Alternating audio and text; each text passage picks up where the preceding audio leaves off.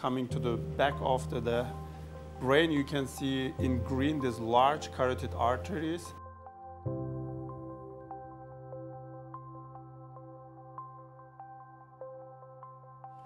Overall, science also thinking different, out of the box, right? Yeah.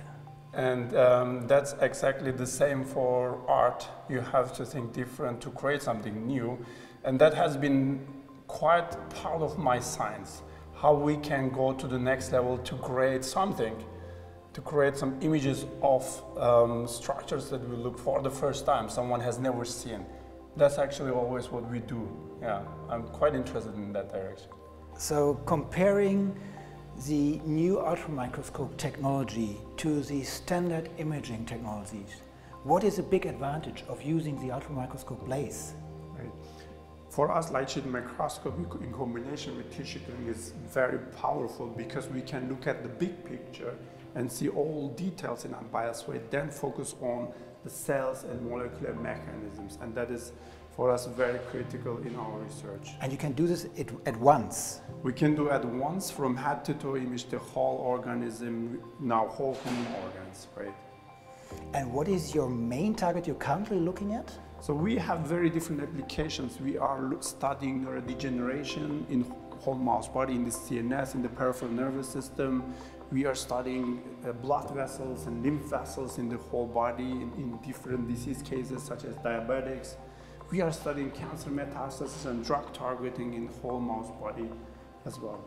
Now here you can see the whole mouse brain vasculature labeled, cleared and imaged by light sheet microscopy and analyzed by deep learning AI algorithms we have developed.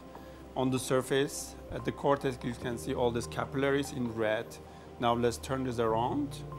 You can see now coming to the back of the brain, you can see in green these large carotid arteries. For example, middle cellular artery in green is visible.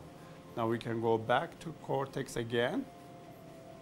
You can see from all angles all these details, and again on the surface at the cortex all these capillaries are nicely visible. For us there's two clear target. One, to be able to scan whole mouse at a more high throughput way, maybe multiple mouse at the same time being imaged within few hours, that we can do drug screening. In addition, we are very interested in scanning the whole cleared human brain, where potentially we need to think about whole light sheet microscopy from a new perspective. So if it comes to microscopy and light sheet microscopy, what would be your advice for scientists? Well, I think simply I would like to say it's very simple. They should just get into it and they will see that the clearing technologies, especially the ones that we're using, is very powerful and very easy to do.